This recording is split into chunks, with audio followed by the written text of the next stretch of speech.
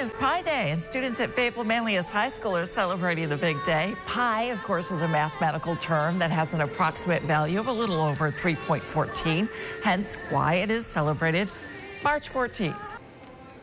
Today we are basically celebrating the inner math nerd of all of our students at FM. We have a lot of math-related and Pi-related games and activities in this assembly to make it very inclusive, so anyone, no matter whether you love math or hate math, has something to enjoy as part of our Pi Day extravaganza. And at today's event, there was a Pi game show, similar to Family Feud, a Rubik's Cube race, and a Pi Digest memory test. If the students won the Rubik Cube race, a Pi digit memory test, they were able to win a trophy, and they got their name engraved on it as well.